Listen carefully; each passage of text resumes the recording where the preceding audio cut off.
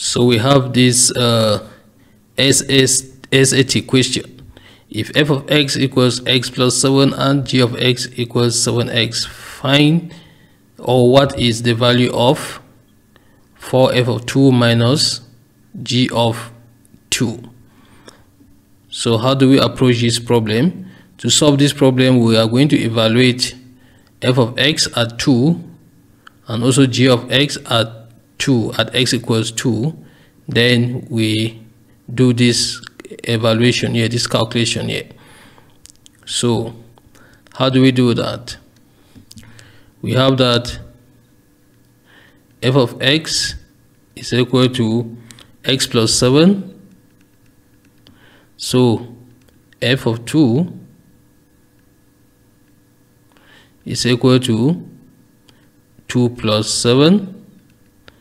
This is equal to 9. G of x is given by g of x is equal to 7x. Let's evaluate g of x at the point x equals 2. So have that g of 2 equals 7 times 2. This is equal to 14.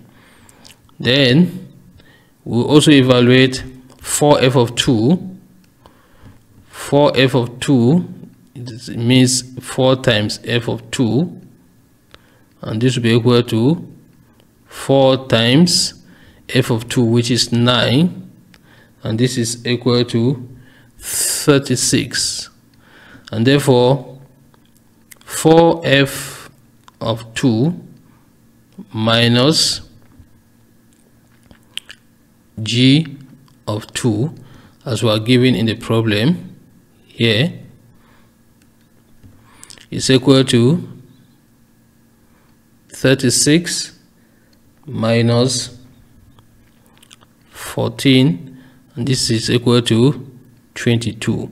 So the answer to this problem is C, 22.